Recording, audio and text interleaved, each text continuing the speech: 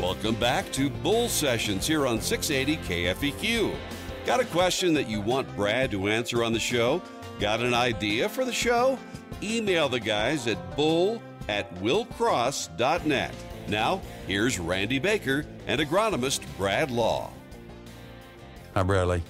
You know what I was thinking? We're going to spend the fourth segment making Bull Sessions great again. Oh, we are. We're going to try. We are. What do you think? Well, I've kind of butchered this last segment somewhat. Well, and here's how we're going to make Bull Sessions great again. Okay. If you ever thought that you'd like to have a career in radio, I am looking for a new co-host for the show. If you would like to email your resume to How much does that pay? I'll give them half of what I make, which is nothing divided by 2.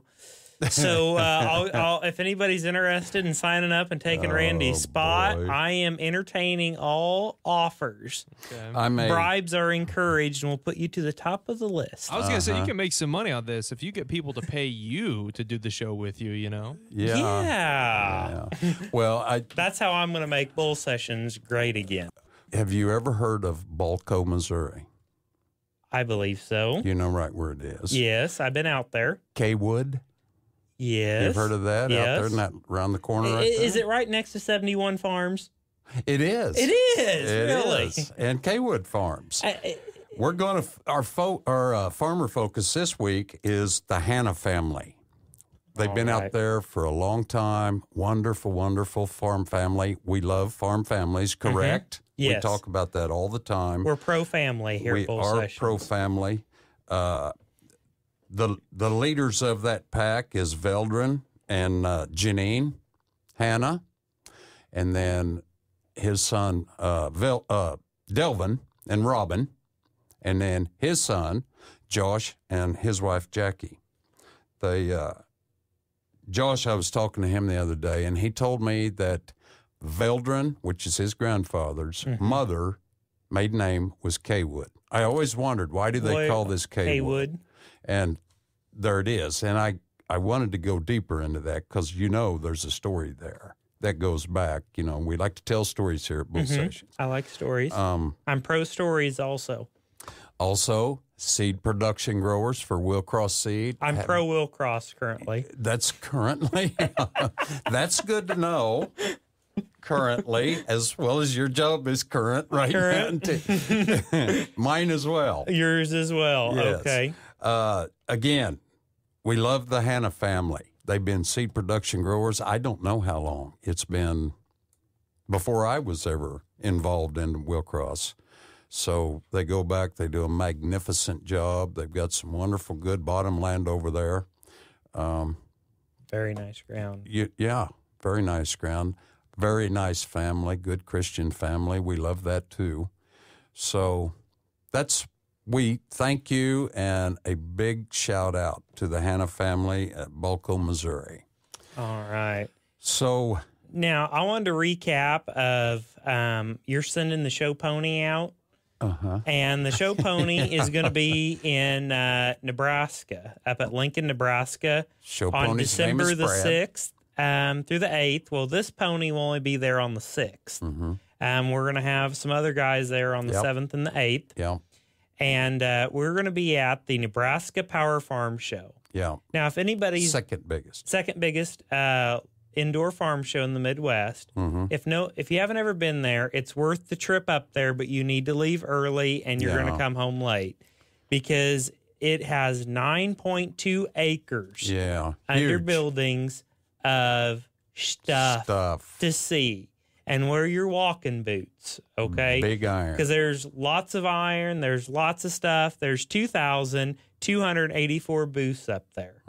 And one of them being our Willcross seed booth in Pavilion 2. Yes, Pavilion 2. Pavilion 2. Please stop by there. I'm sure there'll be some hats and some stuff like that. And you can see Andrew, and you can make fun of Andrew possibly. Yeah, like Bradley does all the time. person. Andrew will be there. Okay, and I think Blake's going to be up there for the whole show. Blake will be there. And I think Jeff's even coming up for the end of the show. Jeff's going to be there. And So- Bryce, who we just talked with. Bryce He'll be probably there be at sometime. the show some. And I'm going to be a dancing chicken up there because I am doing a seminar room. Yes. They have different Giving people come in. Speech. I'm going to give a spiel and probably field some questions. We're going to talk about managing resistant weeds. It'll be Big on deal. December 6th in Seminar Room 2 from 11:45 to 12:30. And I'll talk about some weed control stuff and some soybean fields, and then probably let people ask me questions, which is always dangerous. And just kind of hang out there, and I'll be at the show all day.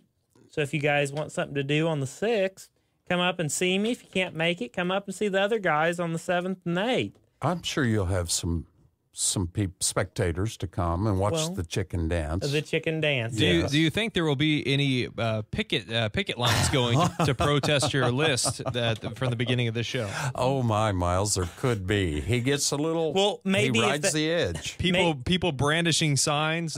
And, maybe if they're holding. Maybe if the pretzel company pays people to picket, because I hear you can put people to work by paying them to protest. Well, yeah, that's what I've heard. That is what I've heard. So, and another thing, let's say if you said, oh, what was this list they're talking about? Well, flip on over on the computer to YouTube. Yeah. And I did some redneck computer work. And if you Google Willcross bull sessions, and you can go through, and I've got videos, right? It's all these videos that'll be on there.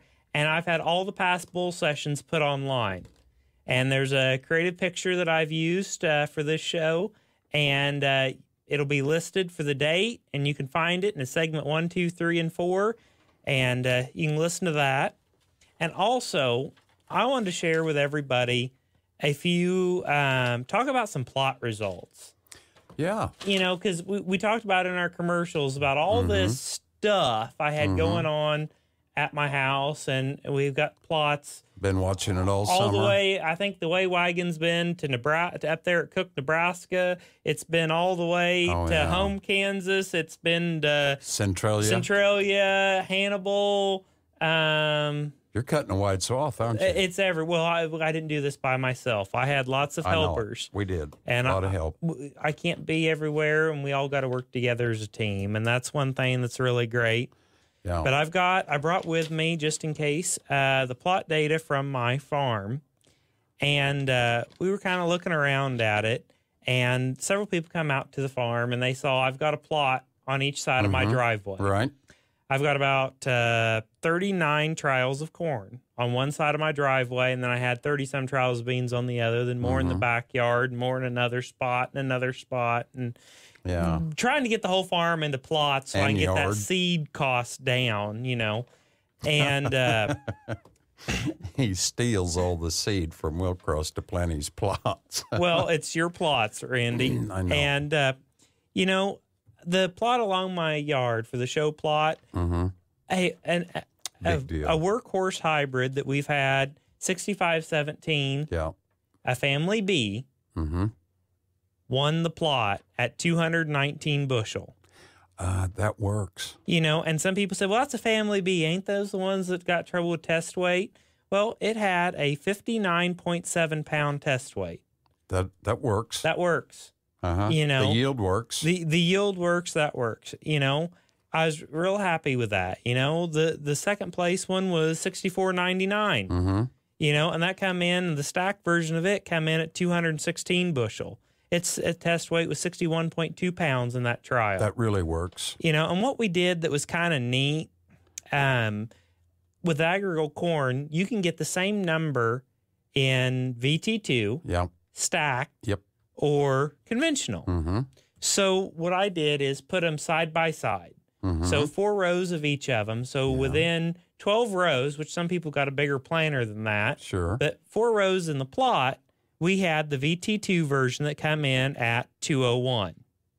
Okay. We had the conventional come in at 212. And then the stack version come in at 216.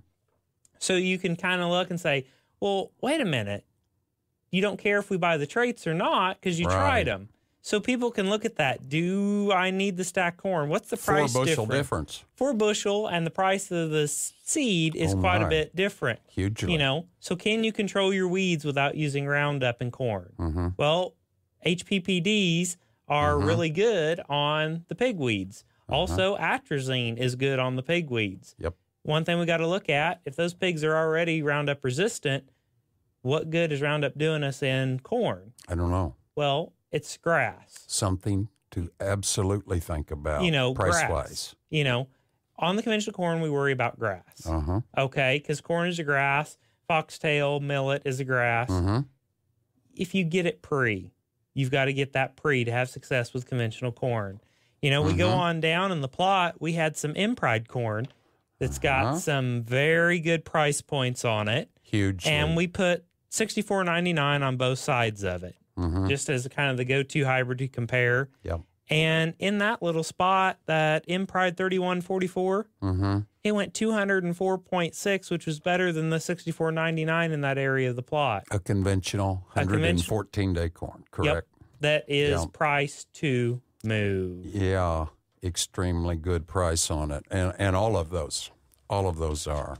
So that I just wanted to share a few things from the corn, because you had some 80 bushel soybeans out yes, there. we had 80 bushel, and we even had a population plot where we averaged 70. But I think we're going to run out of time on that, Randy. I think so. I think we might. So, you know what I'm going to do now before we leave. Okay, you've got a Bible verse, don't you? I do, and I want you to pay attention to this. Okay, I will. It was good seeing you in church on Sunday as well. This is Ecclesiastes 9:10 through 11.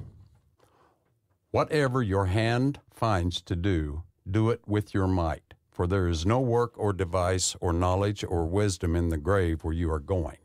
I returned and saw under the sun that the race is not to the swift, nor the battle to the strong, nor bread to the wise, nor riches to men of understanding, nor favor to men of skill, but time and chance happen to them all. So, Bradley, that wraps up another session of Bull Sessions. And remind everybody that if they miss something, they can check us out on our YouTube channel. And if they've got anything, they can email us at bull@willcross.net. Yep, on Bull Sessions. Yep, absolutely. Right here on 680 KFEQ. Thanks for joining us for Bull Sessions, brought to you by Willcross Seed. Randy and Brad will be back next Saturday morning, tackling more topics from farming to livestock, soil to seed, farm equipment to rural life. So be sure to join us next Saturday morning, same time for Bull Sessions, right here on 680 KFEQ.